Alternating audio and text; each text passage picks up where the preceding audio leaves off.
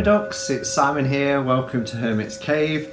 Firstly, you will have just noticed, just before I get to the unboxing, you will have just noticed that I've got a new little intro to my videos, and with permission from Mariana, I asked if I could ask for feedback, and she said yes please, because she is new as well and would like proper constructive feedback.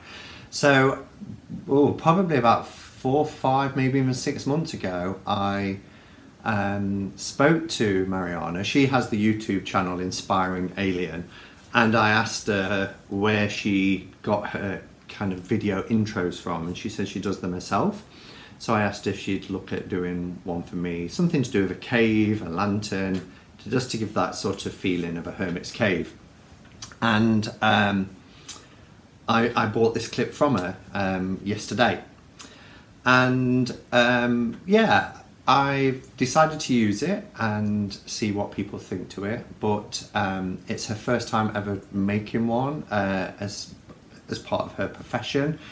She's a deck creator and, you know, is quite a creative person, and is looking for feedback because this is an area that she is hoping to move into. So please do let us know below what you think to the intro, and Mariana will check back from time to time as well to have a look at people's comments.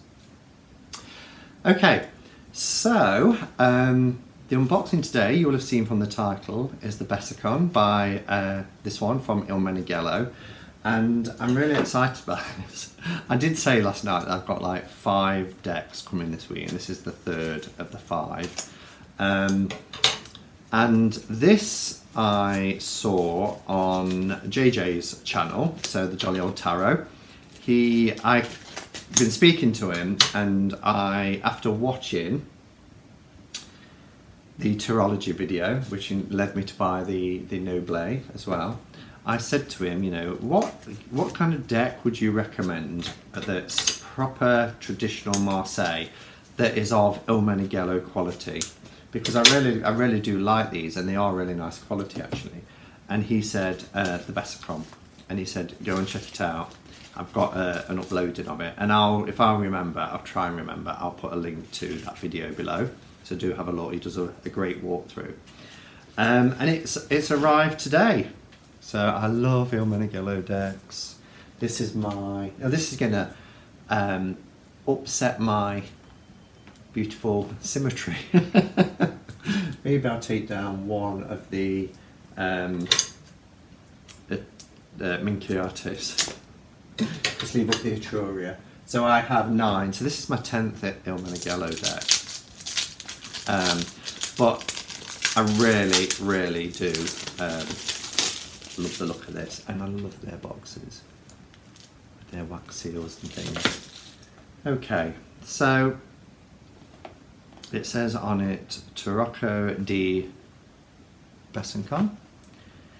Now Besancon is, even though this style of deck was manufactured in a lot of cities, Besancon was one of the cities where this was manufactured, and it kind of stuck because it linked it to the art style of the card, so it stuck with that name. And what's great about this is Il Meneghello version is a facsimile, so you see all the imperfections, you see the fading, you see some of the lines not being quite right. Where the wood block is fading away, that's all there too, which is wonderful. You get your usual Il Meneghello books, and mine is number 536 of 1,000 copies. So you do get that little. That's not in English. Oh, it is at the back. So you get a little write-up as well by Alberto Milano. So yeah, so as I said, all the imperfections are there. The kind of where the wood block has started to wear away and things like that is all still there. Oh, Just have to have a sniff, don't you? These are the backs, which are really nice. Nice backs. And the interesting thing about this deck, and you know, JJ talks about it on his, so as not to upset the Catholics at the time, they removed the Papess and the Pope. So we have Juno and Jupiter. And this is the basis of the 1JJ Swiss, which actually is my first ever tarot deck, 31 years ago. And I managed to get it again, so I have the 1JJ Swiss. So cardstock is really nice. It's Meneghello cardstock.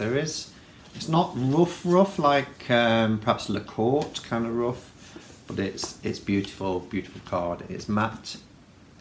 Here we have our Fool. You don't need me to say the name of every card. But I love that because it does look really aged and worn. And I love the imperfections. I love when the colour comes out of the lines and that block printing. So there's Juno.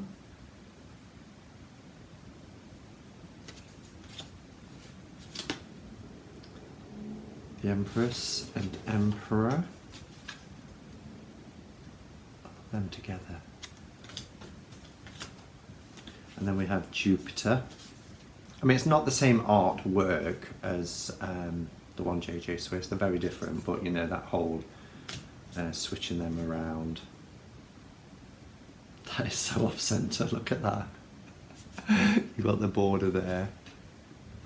And then right to the edge here.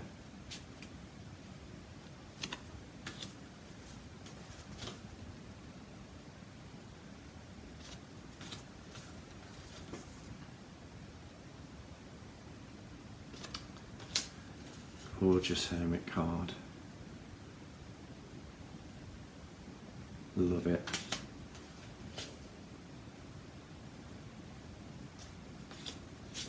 Strength.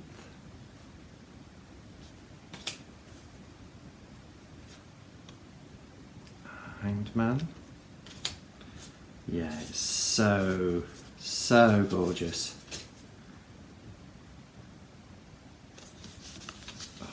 Nothing like a Meneghello deck. Temperance, Devil,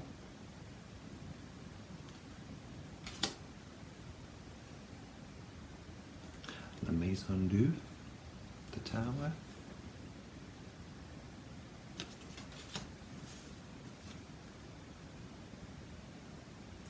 the Moon card is wow.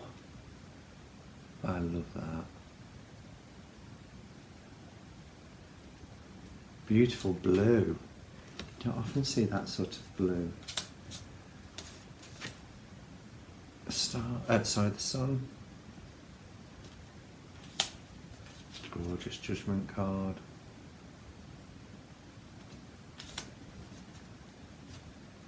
World. And then we have our pips. I'll quickly go through these, but just look at that. Isn't that beautiful?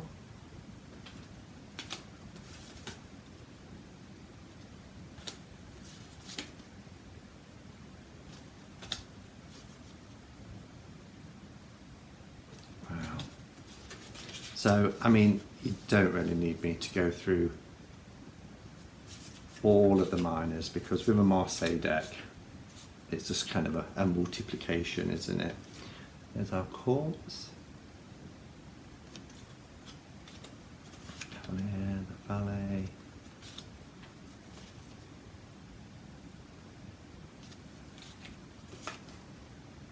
and then our Cups. I love the Cups and the Pentacles in a Marseille deck. I think they're absolutely stunning. Mind you, I like them all.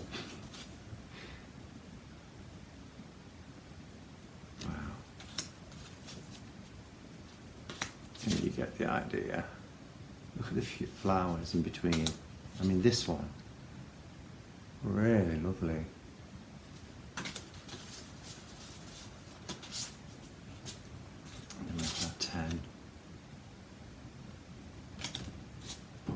feel gorgeous. These are going to feel amazing to shuffle.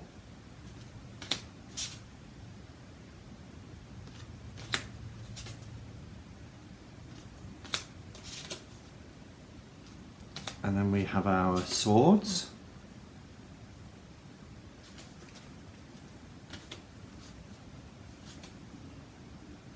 The unmistakable design.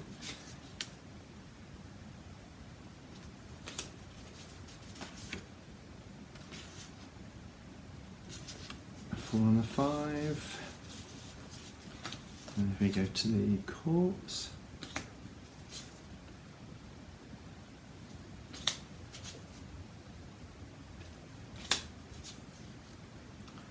Oh, and then we have the coins, which I adore. Absolutely stunning.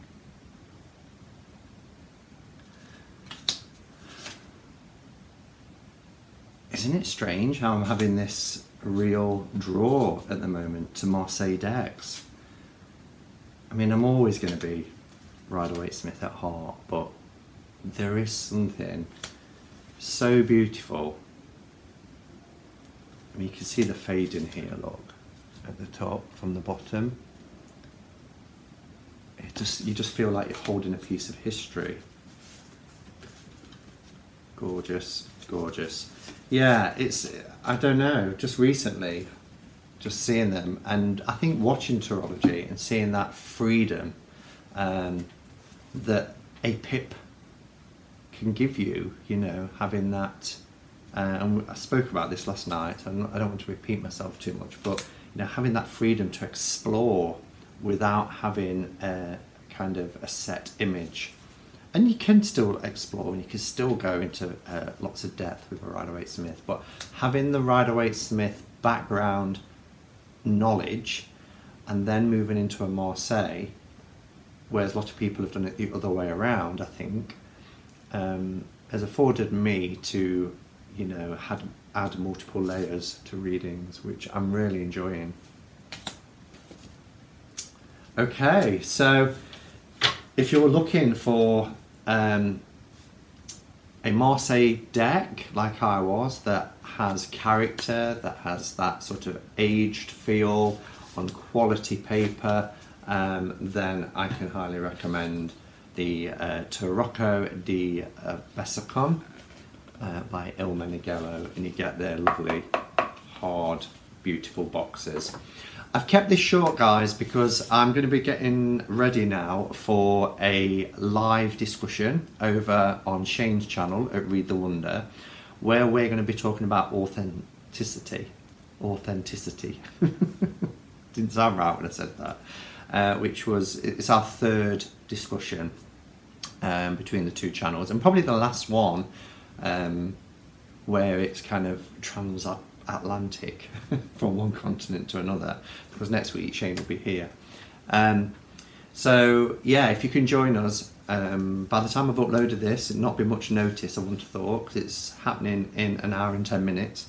But over at Read the Wonder, I hope to see you there. Have a great evening, guys, and until next time, go in peace, namaste, and blessed be.